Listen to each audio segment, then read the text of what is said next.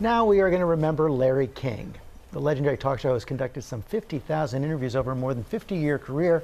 Tributes are pouring in from all over the world. Chris Connolly is live in Los Angeles, the place Larry King called home. Good morning, Chris.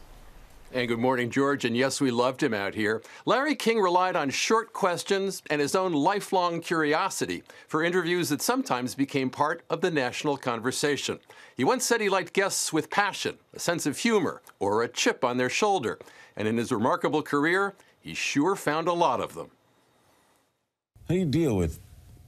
Are you with men more or women more? Do you want to be married? What are your thoughts? I deal with it just fine. If you made movies or music, if you made history. What were you thinking as you walked? I am now going to do something creative in order to help to speed up the liberation of my people. Made people laugh. Peggy, don't flirt with the host. Kermit, she does. She's very pretty. Or just made people go, what? Have you ever commented on guilt or innocence? My opinion is I think O.J.'s guilty. Then you were one of the estimated 50,000 people who talked live to Larry King, especially during his 25 years in primetime on CNN's Larry King Live. I have been at the head table of life. I've seen evil and good. I've seen bad things and nice things. Those who sat across from him on the air paid homage to King after his death on Saturday at the age of 87. Madonna, so sorry to hear of your passing. Viola Davis, rest in peace, Larry King. What a titan you were. Bette Midler, a great interviewer and a great listener, and they are not the same thing. King could make news on occasion, as he did in 1992, when billionaire Ross Perot all but announced his candidacy for president on his show. Or when O.J. Simpson called in the day after his 1995 acquittal. How are you?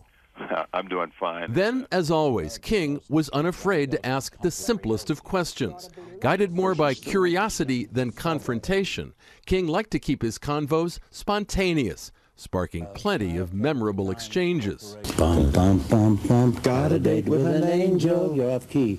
As unflappable as he was on air, King's personal life could get a little tumultuous at times. There were 2 bankruptcies, a quintuple heart bypass in 1987.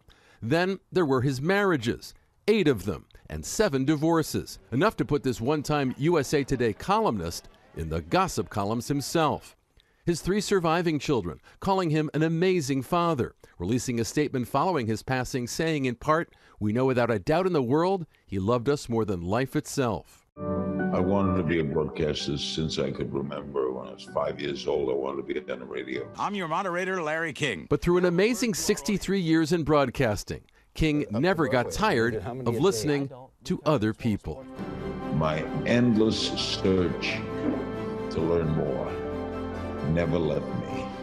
And that has kept me going, and I'm insatiably curious.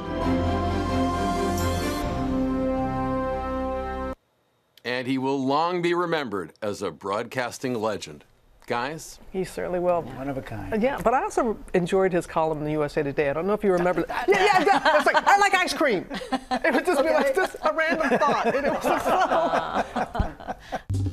Well, hey there, GMA fans. Robin Roberts here. Thanks for checking out our YouTube channel. Lots of great stuff here. So go on, click the subscribe button right over here to get more of awesome videos and content from GMA every day, anytime. We thank you for watching, and we'll see you in the morning on GMA.